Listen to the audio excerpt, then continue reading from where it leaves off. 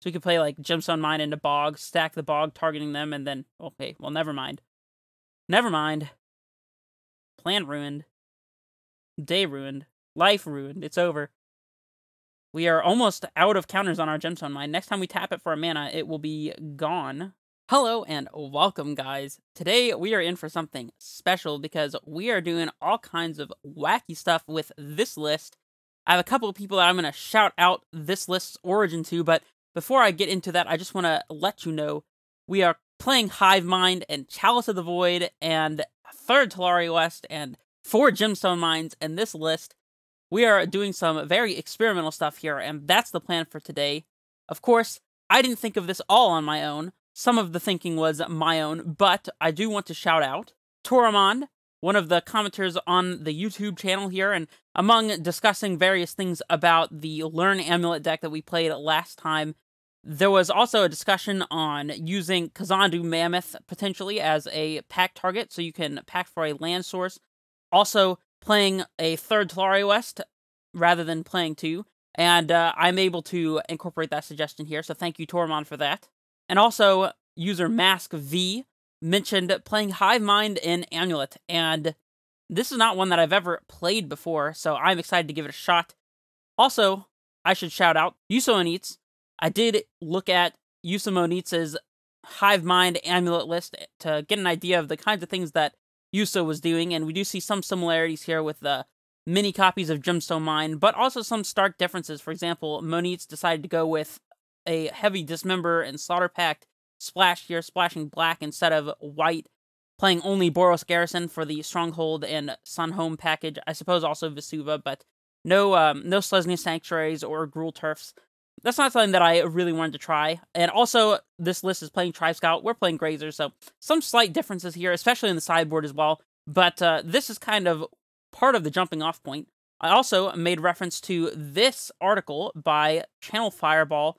This is from 2015, so a bit of a blast from the past here, back when Summer Bloom was still legal. This is before Field of the Dead, before Dryad of the Elysian Grove, and even before the card Summer Bloom was banned. 2 mana, play up to 3 additional lands. Obviously, you go turn 1 Amulet, turn 2 Bounce Land, Summer Bloom, Bounce Land, Bounce Land, Bounce Land, Titan. And that's no longer a thing that we can do, so no more turn 2s here. But this is the origins of the Hive Mind in Amulet Titan. The original Summer Bloom lists played 3 Hive Minds, and along with 4 Serum Visions, they were able to pretty consistently set up either the Titan thing, the Summer Bloom thing, or being able to Hive Mind. So let's jump into the deck list here, and I will explain some of what I'm talking about here. So first of all, what the heck is Hive Mind? For those of you not familiar, Hive Mind is a 6 mana enchantment. Whenever a player casts an instant or sorcery spell, each other player copies that spell. Each of those players may choose new targets for their copy. So the first thing to note is this is not a may ability. It is a must ability. Each other player copies that spell. They do it, which is extremely potent when combined with cards like Summoner's Pact.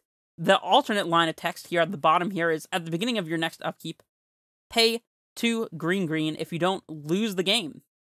Well, guess what? If we cast a Summoner's Pact with a Hive Mind in play, then our opponent casts a Summoner's Pact. And if our opponent just doesn't happen to be playing green, they can't pay, and they're going to lose on their upkeep.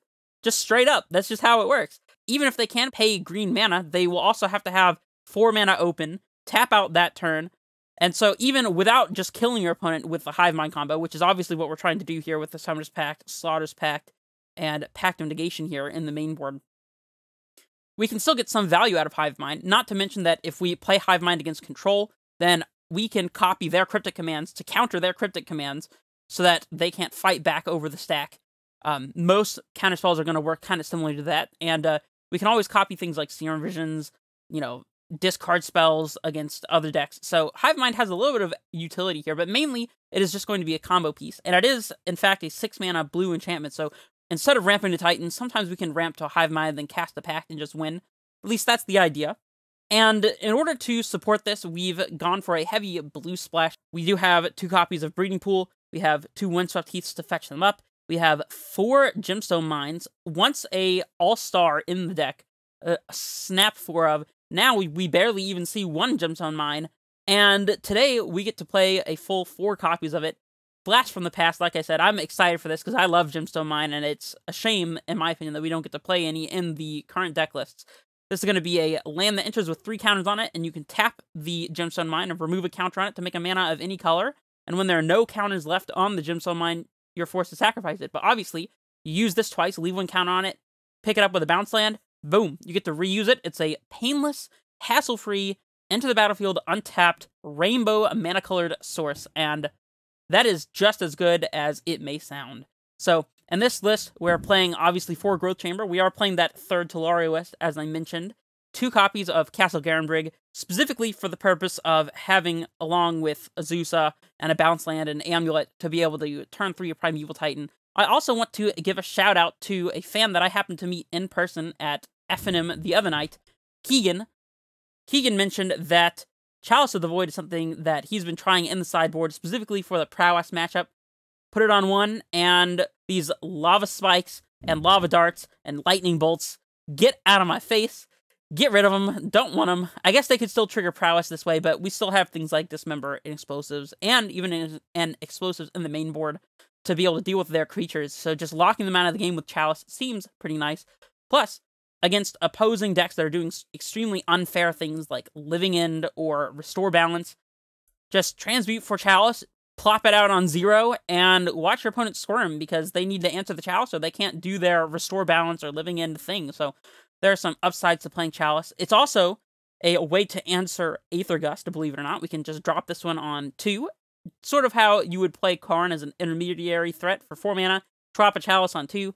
If they don't counter it, then they no longer have access to a Remand, Mana Leak, Aether Gust, Snapcaster Mage, all kinds of things like that. You could play it on 1 to get rid of your opponent's Path to Exiles, Fatal Pushes, discard spells, that kind of stuff. This is not one I've ever played either, and we're trying it out in the sideboard.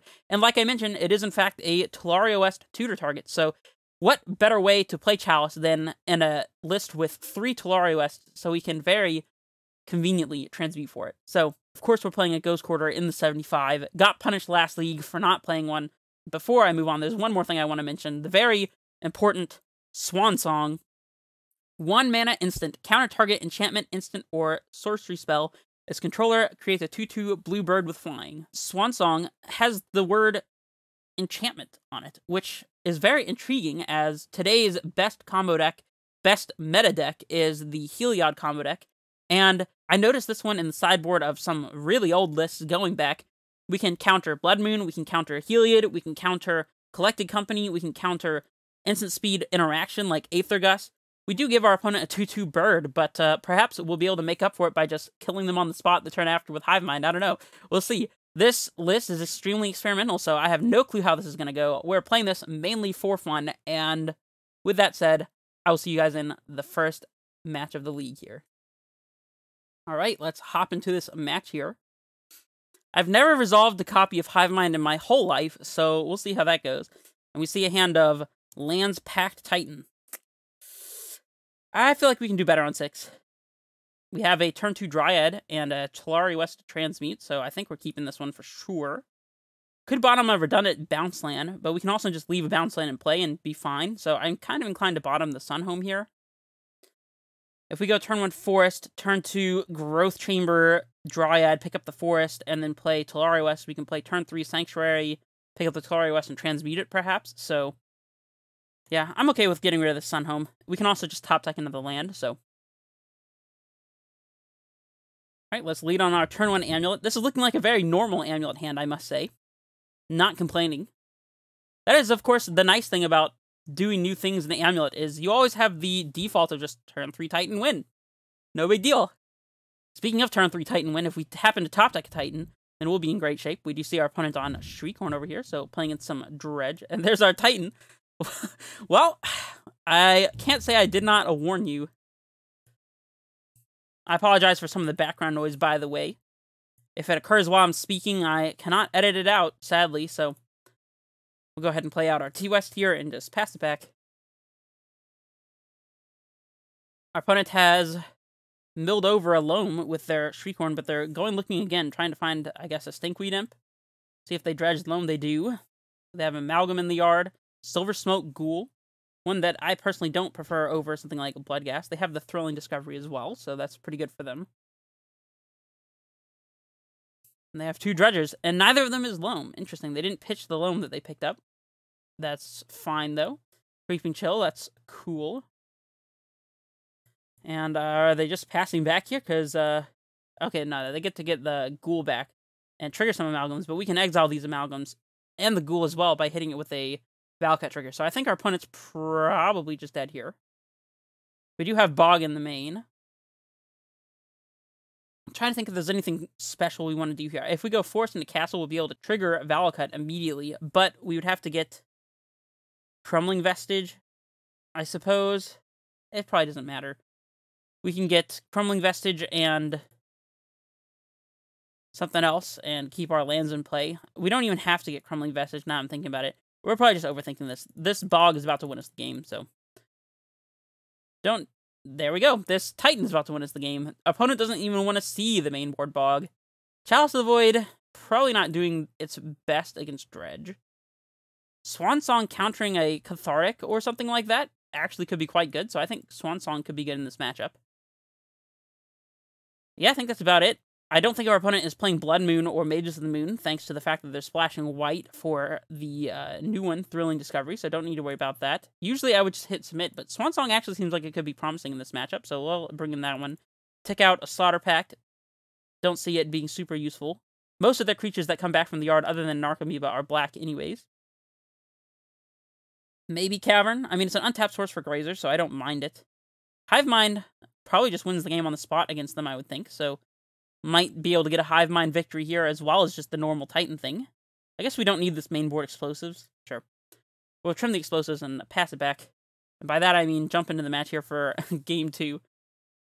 Yeah, we'll just pass it back to them, you know. Here's our Hive Mind, but no ramp whatsoever. Natural Bajuka Bog is actually pretty enticing, though. Alright, I'm going to keep it because it has Bajuka Bog in the hand. We might end up losing our Gemstone Mines because we have to tap them for mana, so let's hope we can avoid that, but... maybe just being able to play out a Bog here will be good enough against our opponent. Let's go ahead and play out the Heath so we can fetch for a blue source.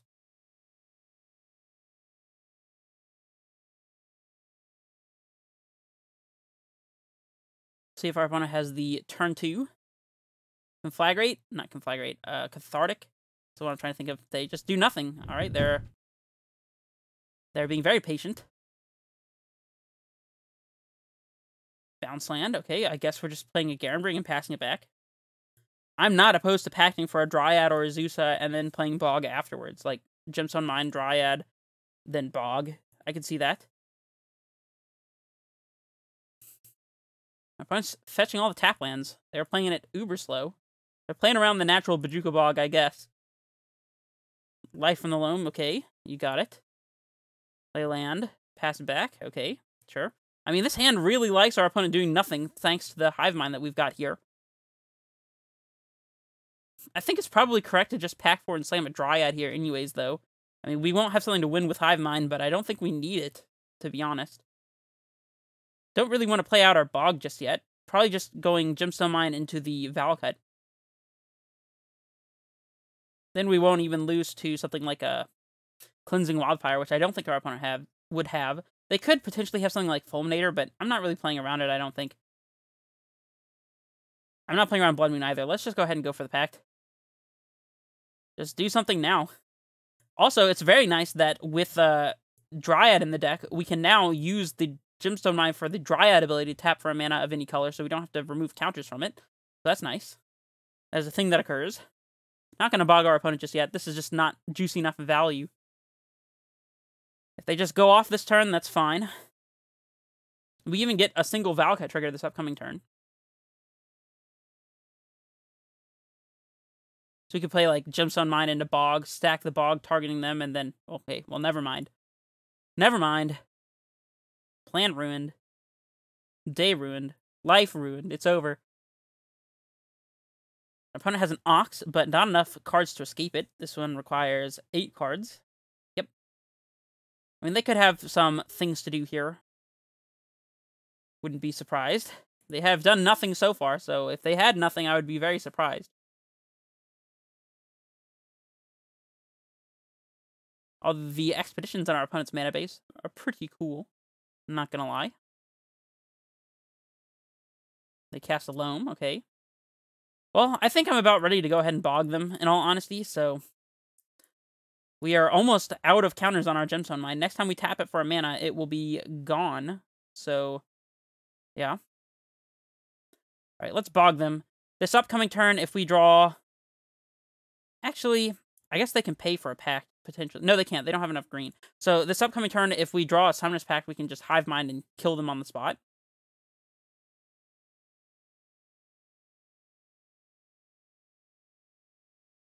They play out a Ghoul, that's fine.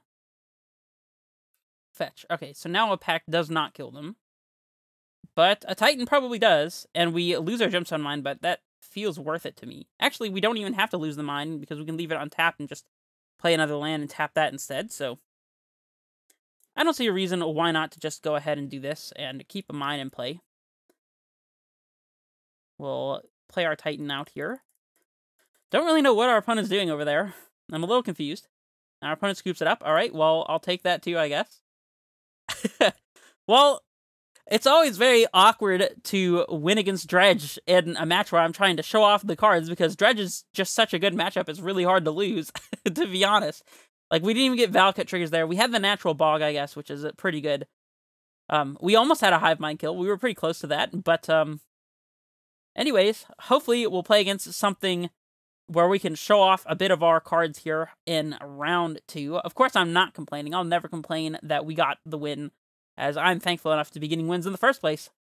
Let me know what you think about this deck list, what your experience is with the card Hive Mind. Did you play Amulet back when Summer Bloom was legal? Let me know. I definitely did not.